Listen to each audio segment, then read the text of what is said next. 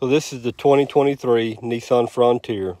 If you're looking to disarm the seatbelt chime, you just simply follow that cord. There's a little cord that runs down at the bottom of your seatbelt latch. It goes up underneath the seat.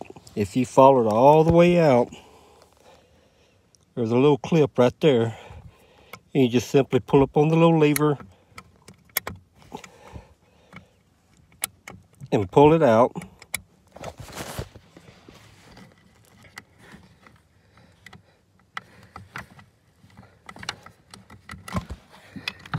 Usually just takes one hand, and that's it.